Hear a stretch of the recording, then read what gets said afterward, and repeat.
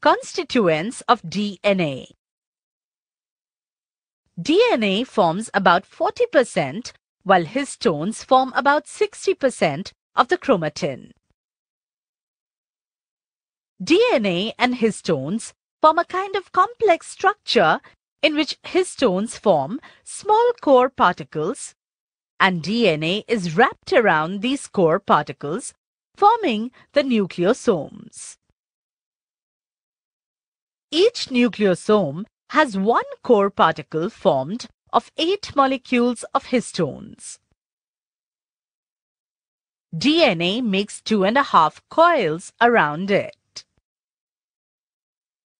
Thus, an interphase chromatin fiber has numerous nucleosomes which are arranged like beads on a string as shown in the figure. Such a chromatin fiber coils and supercoils to form a thick metaphase chromosome. Structure of DNA. DNA is a double helical structure composed of 2 polynucleotide strands. They are antiparallel but complementary to each other and are spirally coiled on each other. Now each of them is composed of thousands of repeating nucleotides. Nucleotides are, therefore, structural units of DNA. Each nucleotide is formed by joining of 3 components: a nitrogenous base, a molecule of pentose sugar, that is deoxyribose, and a molecule of phosphate. The nucleotides in polynucleotide chain are arranged in such a way that the phosphate P and sugar S molecules are arranged lengthwise alternately. The nitrogenous bases are attached to the sugar molecules and are laid horizontally inwards. Nitrogenous bases found in DNA. The 4 types of nitrogenous bases are found in DNA. These are adenine A, guanine G, cytosine C, and thymine T. The nucleotides of the 2 polynucleotide chains are joined together through hydrogen bonds. The base pairing is specific. Always, adenine pairs with thymine and guanine pairs with cytosine. That is, A pairs with T and G with C. Now, due to this pairing, the 2 strands are complementary to each other. The sugar-phosphate chains form the sides of a ladder and nitrogenous base pairs form the rungs. Replication of DNA.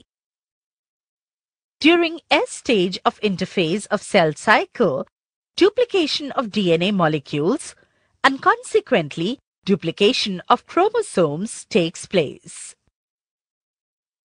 During DNA replication, the 2 polynucleotide strands of coiled DNA helix start uncoiling and separating at one end and continue forward along the whole length of DNA. The new nucleotides join the exposed nitrogenous bases of the 2 parental strands and form 2 new polynucleotide strands complementary to the 2 parental strands. At the end of replication, 2 daughter DNA molecules are formed. What are genes? Specific sequences of nitrogenous bases in the segments of DNA molecule act as genes. They carry out synthesis of proteins which formed of polychain or chains. The sequences of 3 nitrogenous bases are called codons. The sequence of codons in gene determines the sequence of amino acids in the peptide chain. There exists a collinearity in the codons in DNA and amino acids in a polypeptide chain. Thus, a gene is a segment of DNA having specific sequences of nucleotides that encode a particular protein. The protein expresses the form of a specific character of the body either by enacting as an enzyme or by forming a structural component. Loss of few nucleotides from the functional sequence of a gene may make it non-functional or may alter the nature of protein synthesized by it. Similarly, substitution of one or more nucleotides by some other nucleotides alters the expression of the normal gene. The phenomenon is called gene mutation. Gene mutations alter the characteristics in the individuals and thus introduce variations in them. Functions of chromosomes. The main functions of chromosomes are as follows. Chromosomes are hereditary vehicles carrying genes from parents to offsprings. Chromosomes control metabolism and other activities of cells by directing synthesis of required proteins.